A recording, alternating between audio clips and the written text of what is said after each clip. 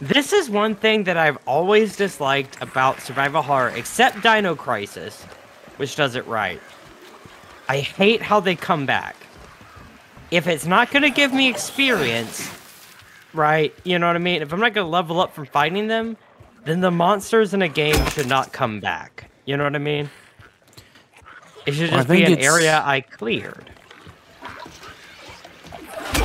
Well, I think the problem with that is that, like, at least in this game, if you're not thinking about it actively, you could run through the same area like 20 times, and then at that point it gets stale. So I think they bring them back a little bit of time to make sure that you're still. I guess it's fair, and it's not like your weapons break, so I feel that. But like, that's one of my biggest complaints about Dead Island 2.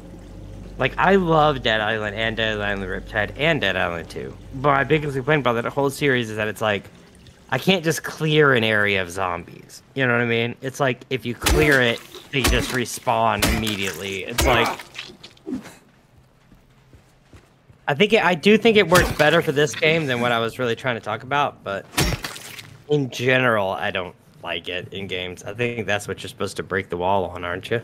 Yeah. There's just too much bullshit in here for me to... I think they're dead. Son of a bitch. Ah. I love that it's... Second bracelet. In the wall. And covered in blood. That's great. Nope. Okay, fuck off. He just biffed it into the room. He literally looked like me a couple of days ago. Oh, by the way, did I tell you I almost got a concussion? That you fell down the stairs? Yeah. You told me like 3 times. Yeah, it was rough. Oh, no, I've done it again since then. This happened like 3 days ago. It's funny because every time you say this, you bring it up every recording session. So I don't know if you do have a concussion. You just haven't noticed it yet and it hasn't gone away. Or like what? Oh no, I fall down the stairs like weekly. I just don't normally hit my head, but I've done it twice now in the last month. I think you should get that checked out. I got a CT scan, I'm good. No, I meant the falling down part. Oh, that's because I get drunk and then I try to pet my cats when they're sitting on the stairs, and then I lean too far and just kind of roll down the stairs like an asshole. You scare the shit out of your cat as you tumble down the stairs. Oh, I do. Usually I hit the bottom of the stairs and then I have 1 or 2 of my 2 cats there, right there at the bottom being like, "You good, man?" You good, meal ticket? They're like, "Please don't die, we'll starve." I gotta take this to the key room. The key room's up here. But luckily I've avoided a concussion so far. Luckily, we've loaded Sebastian back up, so we don't have to worry too much. That's the wrong one. Do you get that reference? Nope. It's a Kenichi reference. I don't know what Kenichi is. Oh, it's an anime. It's about a kid that gets bullied, and then he becomes like a martial artist.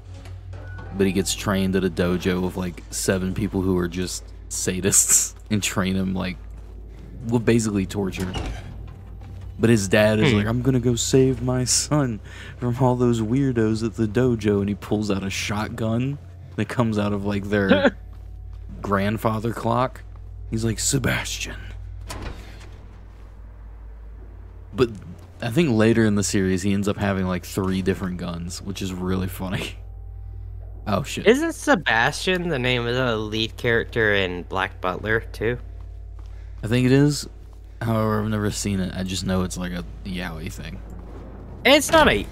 I mean, yeah, it is a yaoi, but it's not like a hentai or anything. It's like... No one has ever described the actual plot to that show. Ever. No You one want me to give you the rundown? There's a kid named Sebastian. I didn't want His parents are... His parents die, and they leave him in the care of a demon. The option was to save him or to guard him. Or to save them or to guard him. So they leave him in the care of the demon. The demon's name is Sebastian. That's right. There we go. So he and the demon grow up together, and he does have, like, a yaoi kind of, like... The demon is a, like, incubus, but he won't have sex with Sebastian because it's, like, he's too young or anything. And, like, he won't, like, make any kind of move on him, but he is, like, hyper defensive of him and stuff. And then the main crux of the story, actually, is that they eventually meet another young man who has a demon butler, and then it's kind of like, that's the main antagonist of the story. Interesting. It's not nearly as sexual as you would think it is. It's much more dramatic and violent at times. You still good? But no. Guess it's... What'd you say? Oh, that was Maria. Oh yeah, I forgot about Maria entirely. We've been recording for, what, like an hour and a half now? And 30 minutes. We've been recording Are for you serious? 30 minutes. Yes. I knew that. I'm starting to think you've fallen one too many times. Where are we? At least I know what time it is.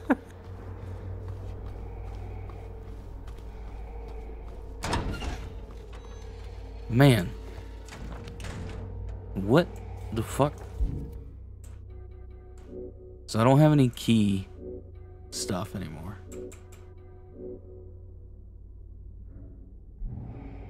Fuck. M. Do we have circles? Combination lock. X-ray viewer.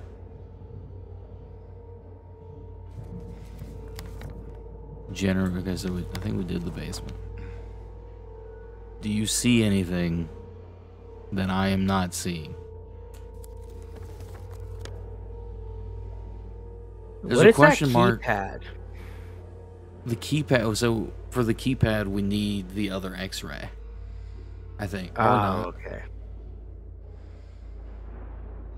We need a 4-digit combination for the keypad. Well, what are the 4 digits? Have we received any kind of, like, clue? Also, something's coming towards you. No, that's just the elevator door. Oh, okay. I don't know. Let's see, because we would keep the keynotes. So, small note. Wait, we just had one that said keypad combination.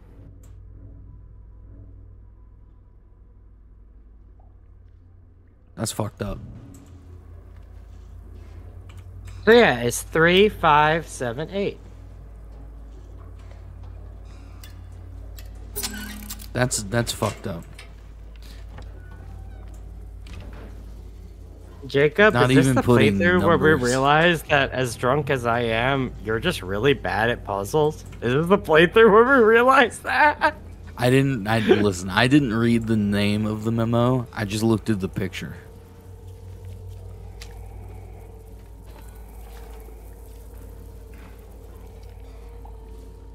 There's a breathing sound coming from that room. I think that's the room. Nah, that's just me. I'm just hanging out in the background. Whoa. They fed me garbage and rotting Oh. meat. Oh. They fed me garbage and rotting meat crawling with maggots thick with sinew. They made me bite down. The juice is red and yellow. Hit the back of my throat. I choke and I gag and I vomit till my throat is sore. An aching, throbbing tube of flesh. I push it all out.